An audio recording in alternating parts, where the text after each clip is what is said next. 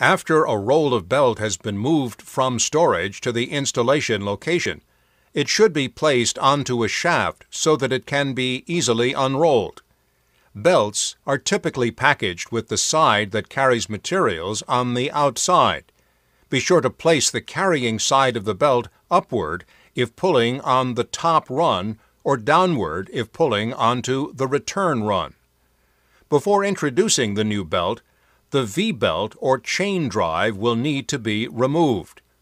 A common method of introducing a new belt is to lace the new belt to the old belt and then pull the old belt out, which then guides the new belt into place correctly over the pulley arrangement. Be sure to monitor the new belt as it is fed to ensure that it does not jam.